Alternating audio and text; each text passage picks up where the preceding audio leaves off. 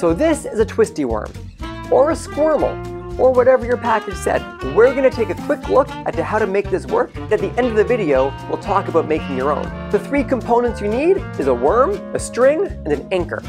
It comes with a little cardboard anchor that you unwrap the string from. This might be hard to see, so we're going to use this one.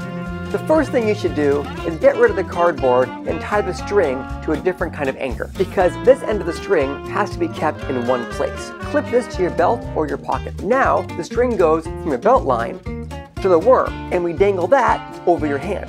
The trick is not to pull the worm. You're actually moving your hand under the worm. That's what the anchor's for. Because of this setup, you can move your hand away from your body,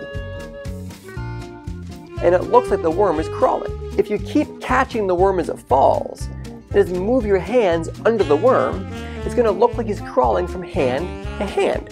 As you switch from hand to hand, play with the way the string hangs over your hand.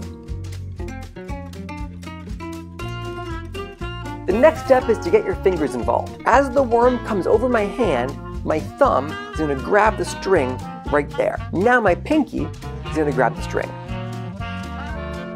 And then my thumb, my pinky, my thumb, my pinky, my thumb. Do that with both hands and change the fingers that grab the string. As the worm crawls around your hand, manipulate your fingers so the string goes around all of them. Then, it looks like the worm crawls through all your fingers. You can even add extra props. As the worm crawls around that hand, wrap the string around the marker. With the right kind of string, it can be almost invisible as long as you keep the worm moving.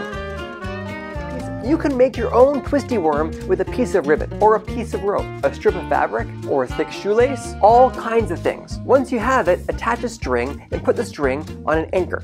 Once you have it, attach it to a piece of string, thread, or fishing line. Attach that to a piece of string, thread, or fishing line, and attach the other end of the string to some kind of anchor. If you want, give the ribbon eyes, a tail, whatever. Then make it come to life the exact same way.